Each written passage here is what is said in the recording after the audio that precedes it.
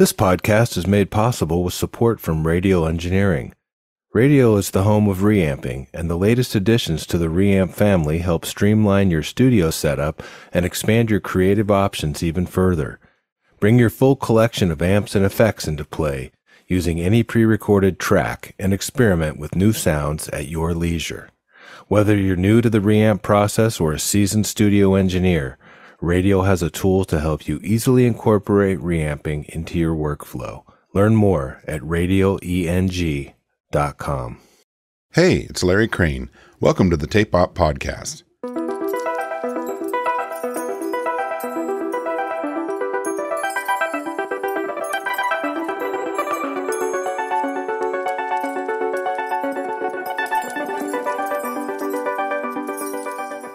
New York City duo Beacon has been releasing haunting downtempo electronic pop since their beautiful 2013 release, Ways We Separate. Geoff Stanfield caught up with Thomas Mullarney and Jacob Gossett to chat about their beginnings, record-making process, and their new album, Along the Lethe. Enjoy!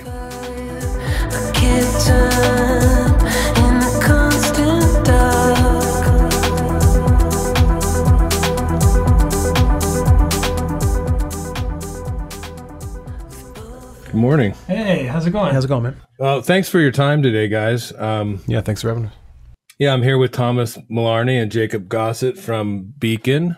I'd love to chat about your new record today, Along the Lethe. Yeah. But before we do that, I'd love to just do a little background and talk about how you guys kind of came together and started making music as Beacon. Yeah, sure. So Tom and I met at a school called Pratt in New York, 2004? Six. Yeah, many years ago. Yeah, a long time ago. We were both studying art at the time. I was studying painting and video, and Tom was studying sculpture. Kind of like met first week of classes and, kind of formed a collaborative relationship in other areas, outside of music, like through art, art school stuff. And then, towards the end of those 4 years was when we probably the last year of school, really, we started kind of writing music together, mostly performing, really. Kind of grew out of we were making these performance video pieces around the city, and then we started playing in all the Brooklyn venues at the time, kind of weekly. Not really recording quite yet, but mostly performative stuff. It just kind of evolved from there. Tom, you could probably add to the background story. So that was 2009 in Brooklyn, and it was pretty, we kind of blossomed out of that scene, which was really rich. At the time with all these DIY venues, and pretty much like Jake said, it was every weekend we were playing. But it had extended from pretty directly from our art practice. We saw it somewhere between performance art and music at that point still. And even at that time, the visuals were still huge. We were carrying around the projector to every venue that we went to, and that was just always a super critical part of it. So that remains to this day. But yeah, it's for us as a band, it's something that very much grew out of our art practice, I would say. Yeah, it's interesting, right? It brings to mind Scott Hansen from Tycho, who is so, involved with all his visual art and how he ties that into the music. And I think coming from an art background, you were talking about painting and sculpture. How do you see that sort of playing into what you guys do musically? Right.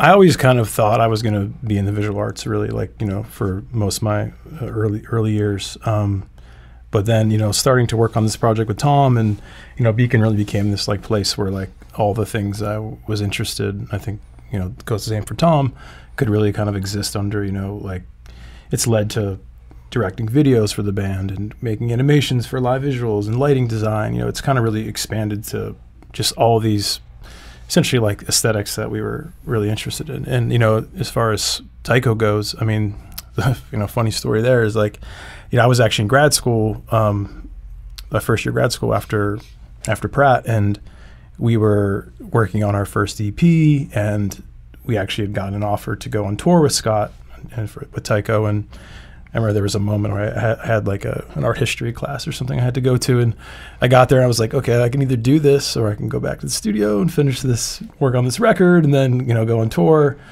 It was definitely like a decisive moment, like, okay, I think I'm going to leave this program, leave the studies, and kind of like really jump in here. And that was like a pretty definitive moment for me personally, where I was like, okay, this is the route we're going to go. And like, you know, Beacon can be this much larger thing, even outside of music. You know, I could do a lot of things, which is, you know, to this day it's been great just to like explore all those ideas.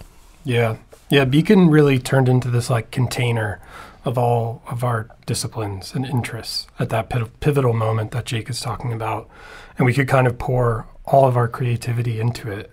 And you did drop out of that graduate program, but not without us like co-opting your studio space beforehand to like write our first EP. So, I mean, we were writing a lot of the early music in like empty classrooms and, you know, like student studios in art programs. So I went to Hunter for grad school, and they had this great studio building for all the grad students. And the summer, like no one was really there, so we basically just like I was like, let's just use this for the rest of the summer, and we can work on the record here, which is what we did. It's great. Which is good. In prep for doing this interview, I was poking around looking for some interviews to see sort of what you guys did live and stuff. And what really struck me was just how much space there is in the music. And this was really made evident by some of the phrasing lyrically. You sing a phrase, and then there's just all this space for everything else to happen. Yeah. And it struck me because there looked like there was a lot of standing around. You know, you're sort of like you have a phrase, and then you kind of sit back and let the stuff kind of happen around you. I love that you're not in a hurry, and I think that's often an overlooked virtue. Is that something that you know, it kind of plays back into this theme of like the painting and the art piece, is that, you know, the frame and the space around the music, you know? Right. I mean, you know, there's certainly, I think, an inherent, like in the most like generic sense, like it's the idea of composition, and which like it's like a pretty early thing you address as someone studying art, you know, visually. And I think from a writing perspective for music, I mean, it's a lot of like, we put a lot of stuff in the beginning. It's like, it's pretty like we're adding things, and then it's like there's a long process of pulling stuff out, making space. You know, it's often built around, you know, the vocals as well. So it's like, okay, how do we make the most space for the vocals? How do we make them, you know, really the focal point or like shine in these moments? And usually it's like a process of removal. You know, so the tracks go through lots of iterations, you know, sometimes too many probably, but yeah, I mean, I think that's probably a good frame for what you're talking about. I don't know, some of you probably have some. Yeah, I feel like, I mean, reverb and space is not an effect to us. It's like, it's an instrument itself, really. Like, and like Jake's saying too, as far as composition, we frame things around the vocal and the space that it can linger in. Obviously, my vocals are pretty wet, but that varies. Like, I mean, it might seem broadly that they're just wet generally, but like that's very much something that is tied into the rest of the composition and fits. And it's like, you know, going back to what was one of the first reverbs that we used was the Cubase's Roomworks. Yeah. Roomworks had this hold button on it. And like, so basically, you know, I mean, which is pretty common in reverb effects in general, but it's like, it was sort of this thing that clicked where it's like you could throw something into a space, throw something into a space and then keep it there. And then as it's there, you can, you know, you could start sidechaining it, you can start manipulating it in some ways, but it's there, it's caught, like you've caught something. And I think to a lesser extent, like the time, how much reverb we apply to something, that idea is always there, where the space, the separate zone that a lot of time, I mean, a lot of our instruments kind of occupy that space as well, but it's this like, this ether that the vocals can kind of sit in. And because of the palette of the vocal, you know, so much of our writing comes from sounds, right? Like comes from some interesting sound that we found that then we're building something around. And the vocals that I'm tracking initially are kind of, you know, really common, but they're gibberish. They're really just about sounds as well. And all of the timing of them, the cadence, like everything that relates, the rhythm, it's going to come sort of, it always comes first as a sound, right? Like its relevance to the music and what the song is going to become. So, yeah, and also like our arsenal of reverbs is like probably the thing that we're always like, all right, let's get another one. Let's try that one. It's like, and yeah, it's really important to us creating music. Are those plug-in reverbs or hardware reverbs? Both, yeah. You know, some ones that I think are, you know, probably pretty common. You know, like the Valhalla is like a big one in the mix. Yeah. You know, we have a Eventide space pedal. I have this old like Boss. Yeah, was it the Digiverb Boss pedal? Which RV5. Which is like one of the first pedals I bought like 25 years ago for like my guitar. That is like pretty prominent even to this day in the live show. Like I run the Prophet through it. It's like the main reverb for that synth. So yeah, I mean, you know, we're always kind of collecting and, you know, both hardware and software. I'm looking at the RV5 now, and it's like, so you bought this as a guitar pedal originally. Yeah, it was a guitar pedal. But it is a stereo. It is a stereo reverb pedal. So it's like, you know, when we first got the Prophet now 10 years ago, throwing this pedal on it allowed it, like, because we were really, when we first got the Prophet, we were just like, we were really intimidated by it. New to this level of analog. Yeah, and the sounds were felt dry. Like you're like, so it was like, okay, how do we make this obviously iconic instrument fit? Which is now it's all over Beacon stuff. But yeah, when Jake threw that pedal on, it was like, oh, okay, now it's Beacon. Like now we can. It's got this. Now we can work with it. It's got like a modulate knob or something. It's like a kind of chorusy reverb. It's really amazing. Really shimmery.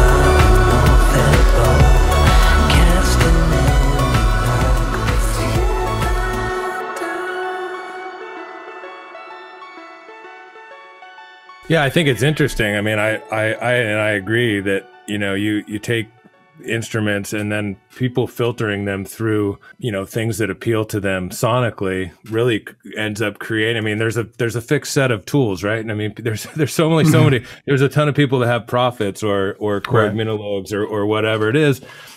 And it's sort of like, how do you use those tools and filter them through your own voice? And one of those things that really sort of helps define that are effects. And I think that that's like a huge part of people's sounds and how they're, you know, creating an individual vibe, you know? Yeah. And I certainly feel that with you guys. I mean, I think that the reverbs are a huge part of your sound and interesting. And to me, I've always thought about it as like those spaces when you talked about throwing something into the void, and then I feel like that's like a reflection pool, right? It's like this time for reflection. And I think that's what's so nice about the space in your music is that, you know, you have a line and then you can sort of meditate, or the listener has a moment to reflect upon that in the space, whether that's your intention or not, or it just sounds cool.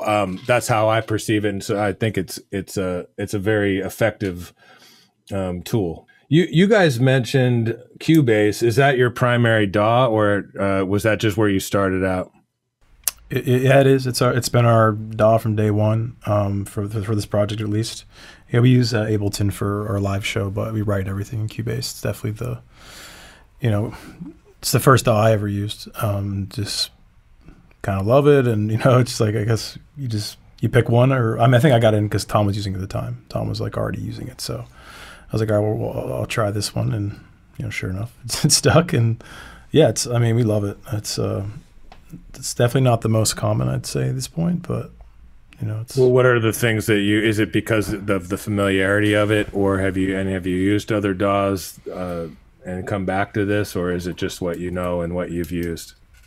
Yeah, we definitely stuck with it, and I think we've like built a certain skill set within it that we've been able to keep refining and building on over the years. And it's also, the DAW's gotten better and better as well. They've added features, and even to this day I'm like finding new things. It's almost like an instrument for me now, where like the DAW itself, there's so many things within it that I use as specific writing tools. Like it has all these inserts and MIDI and arpeggiators that are really, really great to use, which I'm sure all DAWs do. But yeah, I see no reason to change really at this point. I feel like it's still challenging to use. Yeah, it still surprises us for sure. I also would say, like, in those early days, I got us into Cubase because I was originally using Reason, and Cubase was the way, if you bought one of these Steinberg, I forgot the brand, but it was like my first sound card, and was a way you needed Cubase and Rewire as a way to get Reason in.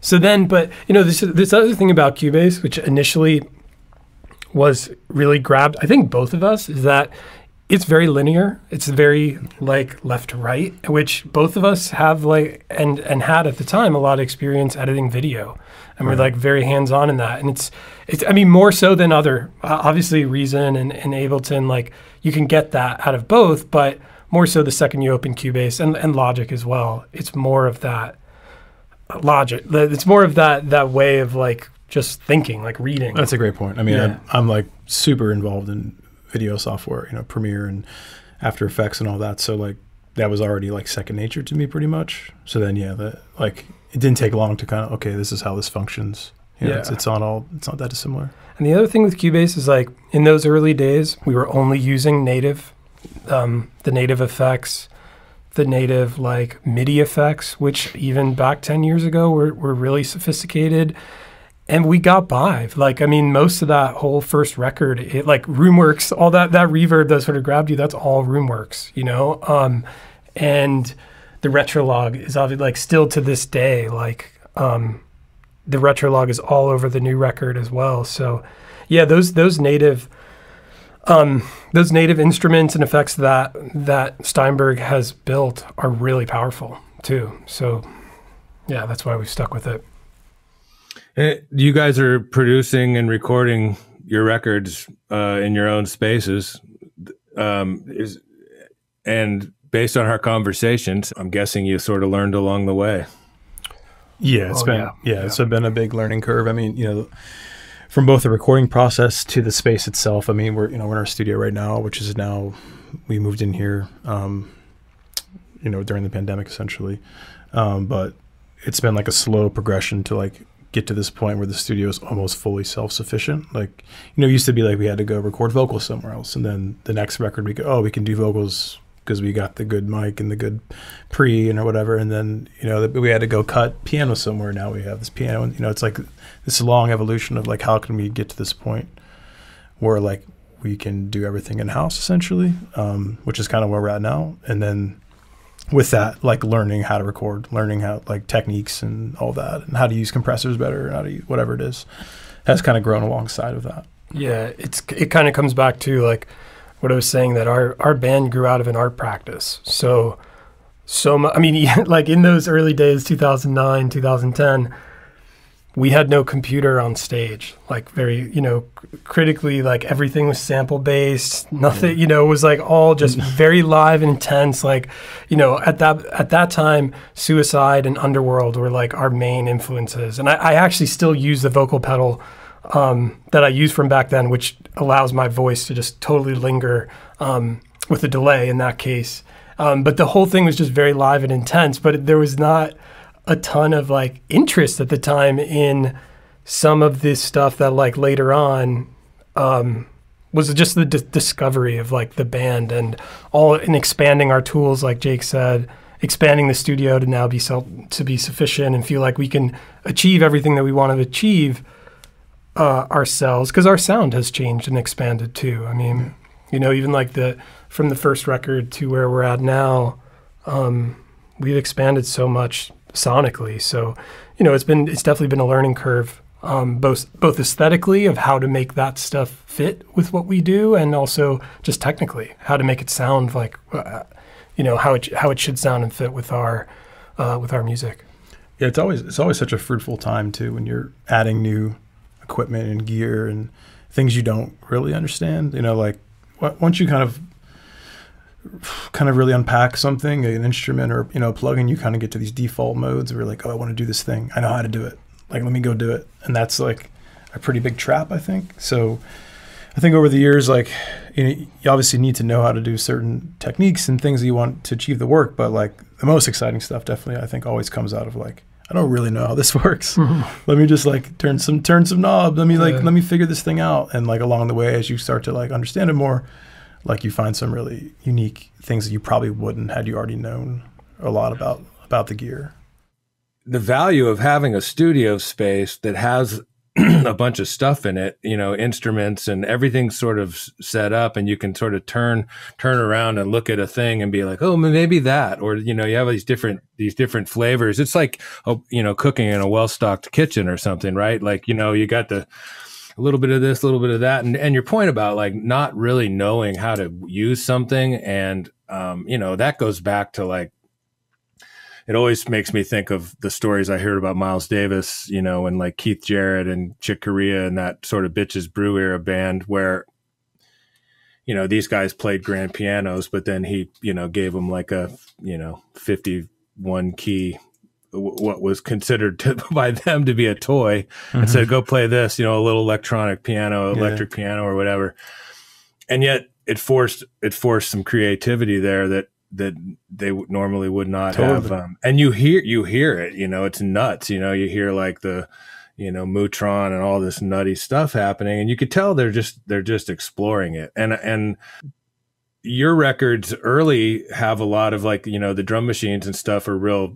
They're drum machines, right? You have like a real tight, you know, drum machine kick kind of thing.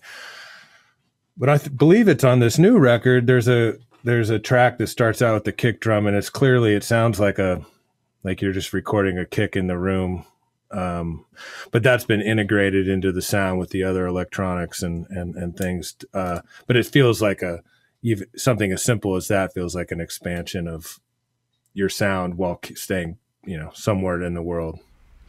Yeah, totally. I mean, you know, I feel like we progressed into a space, with the last record in particular, where there was a lot more acoustic instruments. You know, there was acoustic guitars and, you know, live drums, and, you know, piano became a big feature, which has continued into this record. You know, I do feel like we circled back a little more into like the electronic space on this record, but yeah, like you're saying, like it's just, you know, with every project, with every song, you know, you're just always trying to find something new. It's like kind of where the exciting stuff happens, and it's like so important to writing, you know, that you don't really get kind of stuck in a loop of stuff, you know. Yeah, I think the song Ostrich from this record captures, like, is just kind of, I mean, if anything was going to represent this stage of our career as musicians, I feel like that it's that song. And it's interesting because that song has so much to do with space too. It's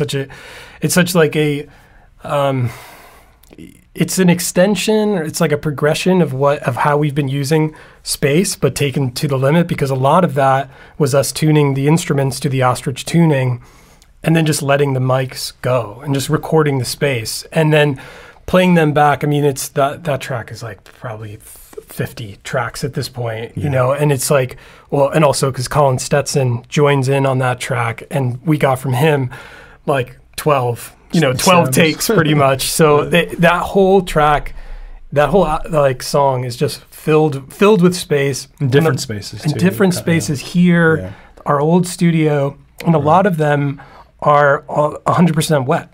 So it's like really clangy and long, and there's just a lot of noise, and like the diversity of sound on that, like so we have the piano, obviously we have Colin's like range of saxophones, the guitars, all the guitars are tuned to ostrich, and then we have your son. Yeah, I have a 4-year-old son, and I bought him this little kit of like shakers and bells, and I stole it from his room and brought it to the studio, and so all the bells are on, like all the kind of like sleigh bell kind of sounds on that track are from those. Like, we set up some contact mics and we're, recording it around the space, and they're just kind of like really amorphous and like off time and just meandering, and it's just like, just works really well with the whole song is kind of like just flowing. There's nothing's really locked into anything. Yeah. Well, you said something that I need to go back to. You said you tuned all the instruments to the ostrich tuning.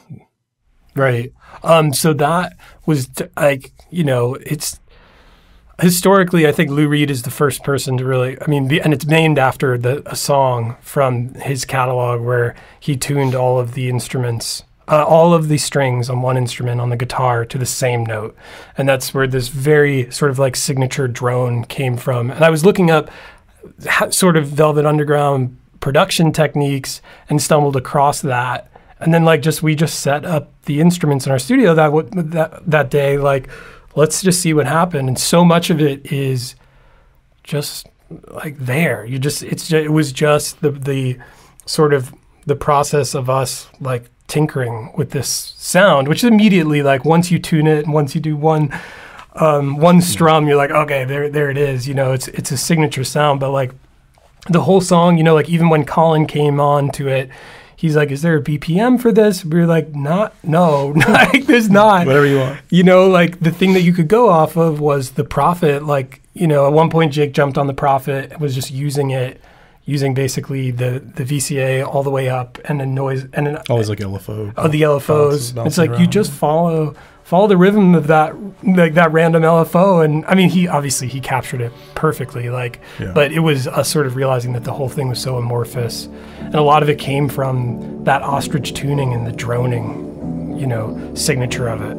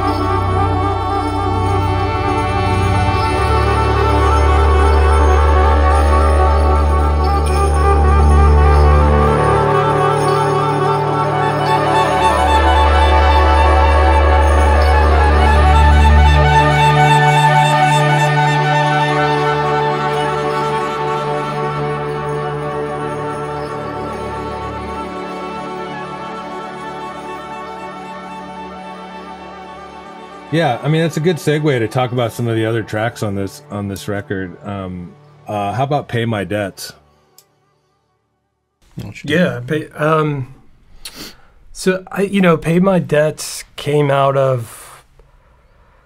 When I think about Pay My Debts, I think that it existed, like the initial 8 bars of it was all we had, and it was sat on the desktop. Our desktops are absolute messes completely, but it sat on the desktop for a while as we were working on the record. And then I think in the process of cleaning the desktop, I just hit the space bar and it like brought up the audio preview of it, and the immediacy of it was like, oh, this is good. This is like, and it had been months since we heard it. Like, oh, this captured something, that's sonically a little different from the rest of the record, but it's definitely worth diving into. So I think that is how I would categorize that track. It was definitely a later one. Yeah, like it kind of came later in the, the whole record was recorded, basically a little bit before the pandemic, but most of it like at the height, both in different spaces, eventually in the studio and towards the end. But yeah, it was definitely a later track that came along, and yeah, it did kind of like stick out a little bit, like in terms of how it sat with the rest of the songs. I mean, I feel like it follows a certain like tradition of songs that end up falling on records, like tracks like Marion, or even this one-off thing we did in between records called Feel Something. But it has like a little bit of that spirit, which always kind of lingers like in the band's like writing history. I think also a cool part of this track is that the main synth sound, which goes throughout, is a retrolog sound called Nightmare Shiver. And I believe it's one of these sounds that Jake and I working separately. Oh yeah, now people can grab this. Can grab that. You can blank that out or not. But yeah, it's one of those sounds that Jake and there's like that sound bank is like hundreds of songs. But working separately, we both like brought in demos with that sound. So it was kind of this like interesting moment of like how clearly, like how much our sonic sort of, how much our ear was tuned to each other in a way, and to like this thing that is Beacon was like really something that but we both could land on so separately too, and then come together. So yeah, that sound is used elsewhere on the record. Yeah. And it's definitely like, and there's other than the chorus, or other than the parts where the 808s come in, that sound is doing all the work. Yes. And that, like literally like that, like, because we're doing it for live now, and realizing that Jake is playing it like across 3 octaves pretty much. Yeah. So like all the bit, like it's filling up so much of that frequency range to drive the song. Obviously the sound has a ton of character. It's got bite, it's got that sort of detuned screaminess to it in the chorus. Yep. Someone knows inside my head. I pay my debts. I pay my debts. They found my voice. The voices said, no more regrets. No more regrets. Something in the sky turns black. Start another fire, I guess. Painted walls, the walls you've bled. I found my place in this labyrinth. I leave my thoughts along the Lethe. No more regrets. No more regrets. Something in the sky turns black. Start another fire, I guess. How about I'm the Answer? Another one I really dig. So that track, that's one of the ones that like was right around the pandemic. I think it's the last demo I made before like complete lockdown. And I think I left it on our old studio in Brooklyn. I left it like on the open or something, or on the desktop. Told Tom to check it out, and it was like a few weeks later I'd left town for a couple like a month or so. But I remember him hitting me up, and he's like, "Oh, I love this track. This is really this idea is really cool." And then he had like kind of taken it and moved some things around and put some vocals to it as like a little bit of a demo. But yeah, it's like definitely one of the older tracks. If it felt pretty immediate. I think it has like that immediacy to it as well, similar to Pay My Debts. And yeah, I mean, it kind of, that one lingered around for 2 years, and eventually when we got back together in the studio, kind of built it out. But it was a lot of like the bones for it were kind of done in that initial demo, which is like a profit bass and like a really simple like kick. And these kind of tracks always really kind of work live too. I think we're working on the live show now, and that one, and there's a couple other ones that just definitely like these are great tracks for like playing live, because they're simple, they're kind of straightforward, and they like kind of hit immediately. Yeah, that's one that like when I came in and heard that, like the beat and the bass, I sort of got into a range zone and then put that vocal on top. And that's like, to go back to the Ways We Separate, like that is a long vocal. That is like one phrase that hangs out for, a while before the next one comes in. And like, yeah, I think it works that way because it's reduced, it's simplified to that effect and to that ability for that vocal to just really hang over the space. I'm the answer.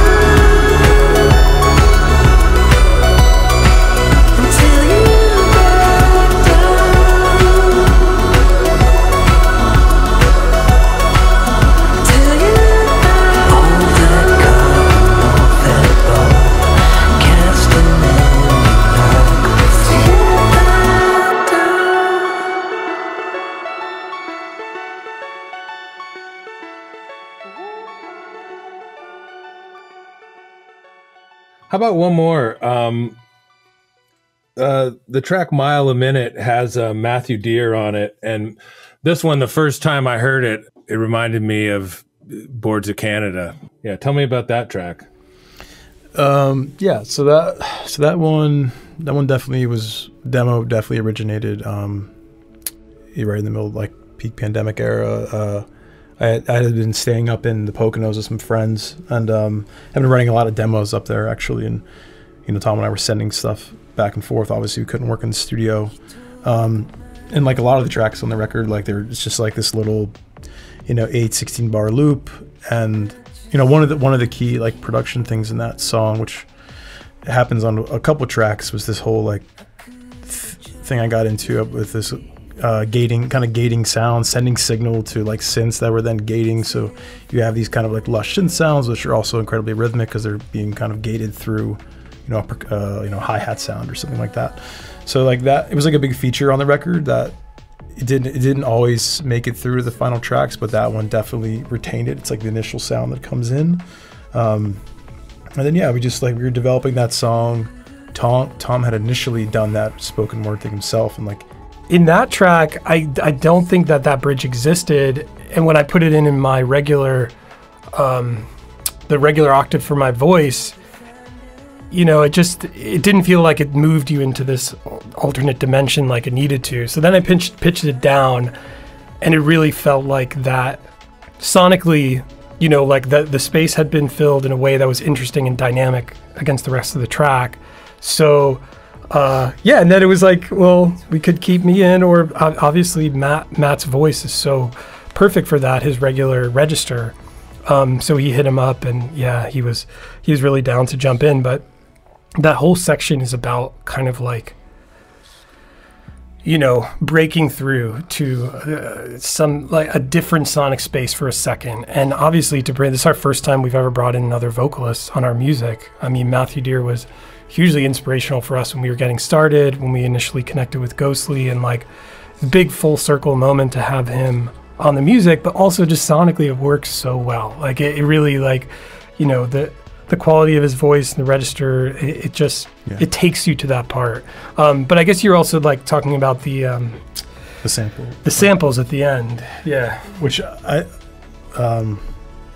I mean, like they're just,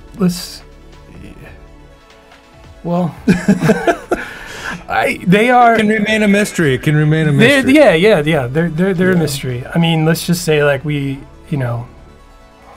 another thing that just grabbed us immediately, and felt something very disembodied about it all, which is I don't know. It's felt very uncanny. Yeah.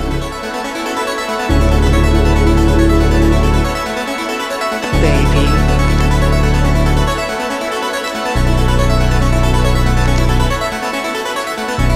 Hello, baby.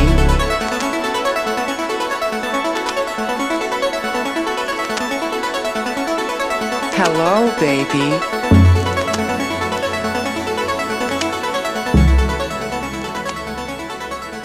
Hello, baby. Thanks for listening. Find us online at tapepop.com, Facebook, Twitter, and Instagram. Until next time.